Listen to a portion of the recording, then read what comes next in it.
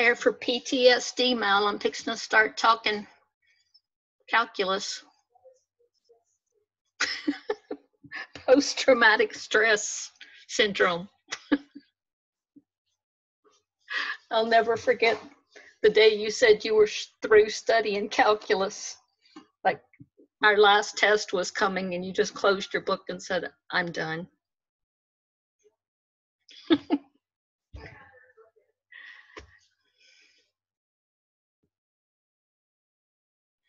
Good morning, Miss Abby. Good morning. Did you just hear me talking to my daughters? Yes, I thought you were talking to me for a second. No. I taught Mallory, she was in my calculus class several years ago. And when she got to that last test, she just closed her book and said, I'm done. Let's see.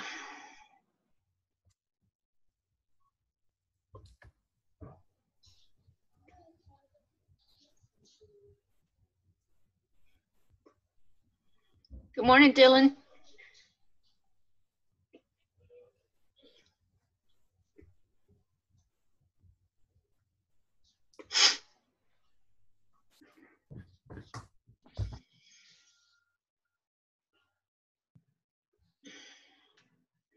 Good morning, Autumn. Good morning. Good morning, Dylan. Good morning. Morning, Joseph. Good morning. Good morning, Ivy.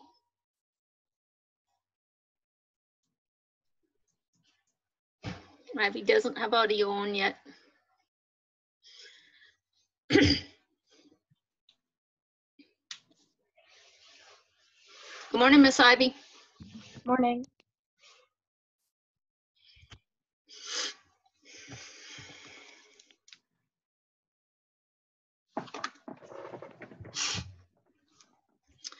All right. What about graphing parts A through Z? Was that the nuttiest thing you've ever seen on one problem? It was cool. I knew you would say that. On the handout, I made these notes before I made my template for doing homework. And the reason I did this template for my examples is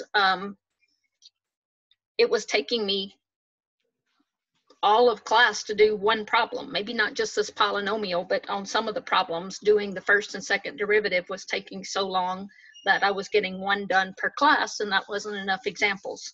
I told y'all somewhere, I don't know if it was email or remind, that if you wanted the pages where I've done the work for the derivatives, like this work, I posted that in Momentum. Didn't I send you that? Tell you that somehow? Yeah, you posted it in Momentum. Okay, so if you're thinking, where the heck did she get that? Then I've got the work on those pages in Momentum. Good morning, Miss McKenzie.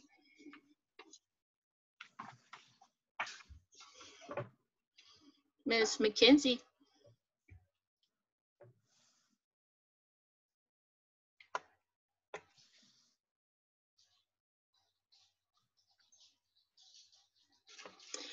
All right, so I think I got 4 examples done on the first video and either 3 or 4 done on the second video, and we have 2 days to cover this. Now, also remember that I'm not going to be here tomorrow morning for Zoom, but you can email me anything that you need to and I'll look at it.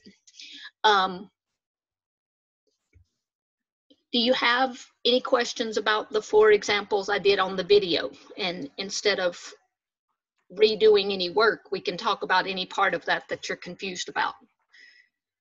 Any confusion on number 1?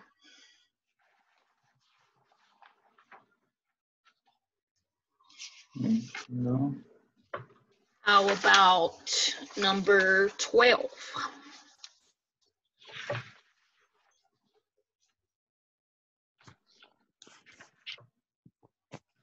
Number 12 is okay. How about 16?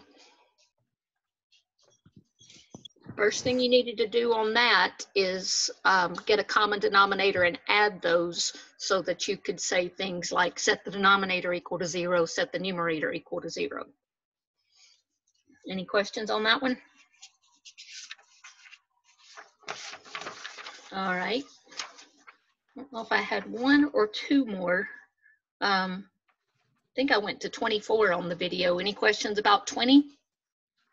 I had one. Where do you plug in to get the y for relative maxima and minima? Because I plugged those values into everything and I wasn't seeming to get either of those numbers. Okay. Are you talking about on all problems or on this particular problem? This one in particular, but for future reference, all problems. Okay. All right.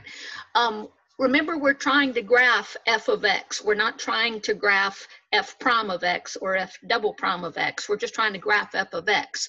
So once you find the critical numbers and you find out the x values that are either max or min, you substitute them into the original function to get the y values, because this is the function we're graphing, not this one. And you're saying you didn't get negative 2 1/3 right there?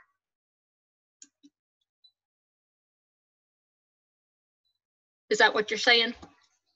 Sorry, repeat that. I had someone walk into my room. Oh, that's okay.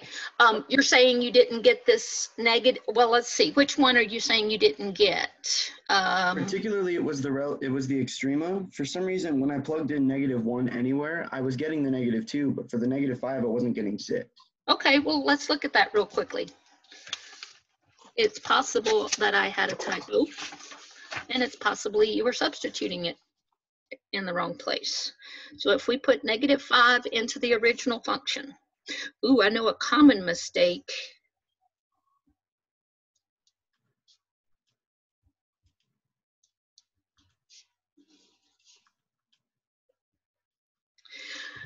Whether you did this first term in your head or on the calculator, a common mistake is to say the opposite of -5 is +5, and +5 squared is 25.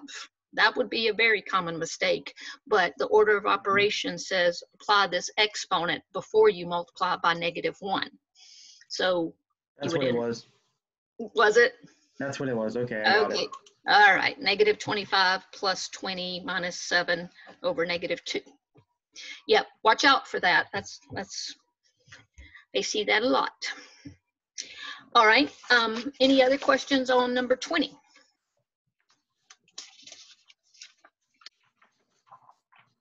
And number 24.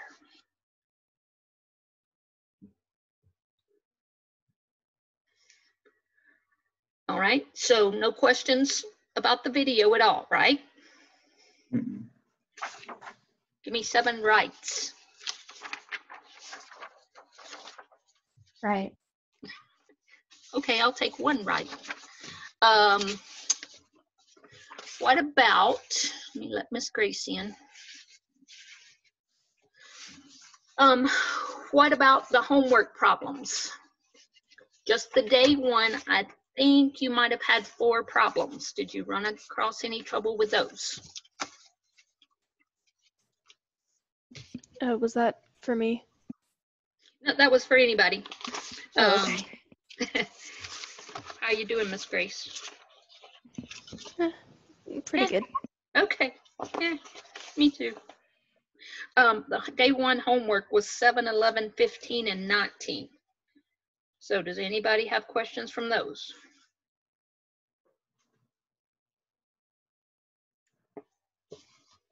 All right. The day 2, oh, that day 1 video may not have gone as far as I thought. It stopped at number 20.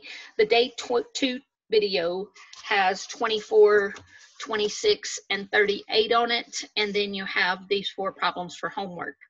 These, I don't have the day 3 video made, and I'm thinking about not making it and just saying, hey, we're not going to worry about day 3. It's more of the same. Maybe there's some weird functions that aren't in the first 30. I can't even remember what they are.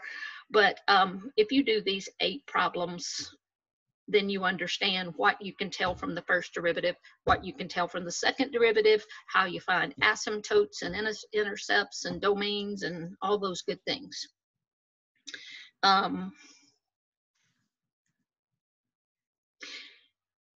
Trying to think of anything else I need to tell you.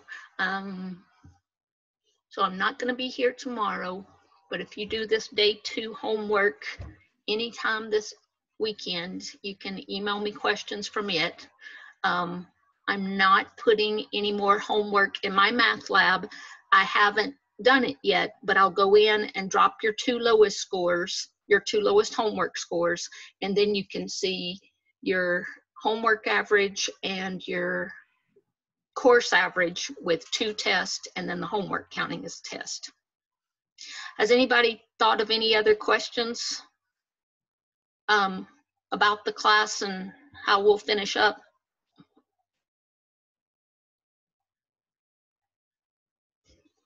Well, y'all are quiet this morning. Let me look at one other thing then. Your test 3 is Tuesday. So Monday, I do have a practice test. I think I probably mailed it to you. And it was mostly from the chapter 3 review in the book. Chapter 3 and 4 in the book.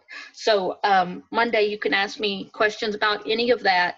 And then Tuesday, well, I'm sorry to say you'll probably have the easiest calculus test ever. I don't know, I haven't looked at it yet. All right, last call for questions. Okie doke, y'all have a good weekend. Email me if you need me, and I'll see you Monday morning. All right, see you Monday. Okie doke, bye-bye. Bye, Miss Miles. Bye. Bye.